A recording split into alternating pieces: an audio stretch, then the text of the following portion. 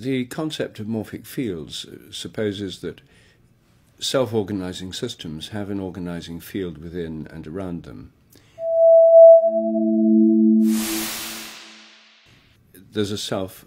I'm a self-organizing system, for example, and there's a field within and around my body which shapes my form, that shaped me as an embryo as I was growing.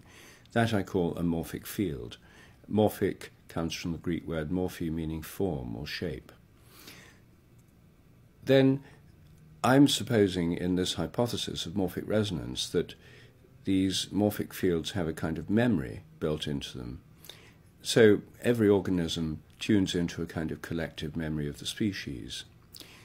So, for example, a squirrel would tune into the morphic fields of previous squirrels, and that would shape the way the squirrel develops and also give the squirrel its instincts.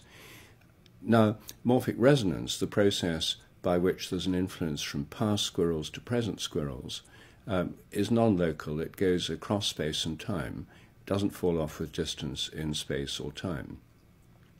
So that's not localized, but the field through which it's expressed is localized. The squirrel field is within and around the squirrel. My field's within and around me.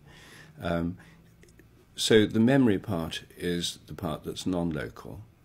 In regular science, the role that morphic resonance plays is played by the laws of nature. Most scientists imagine that nature is governed by laws. These laws are invisible. No one's ever met a law of nature. They're mathematical, transcendent. They work in all places and at all times. They're invisible, elusive things. Morphic resonance is invisible too. The choice really is between morphic resonance, an invisible memory principle in nature, or laws of nature, invisible, transcendent, eternal governing principles of nature. I think in an evolutionary universe, morphic resonance makes more sense.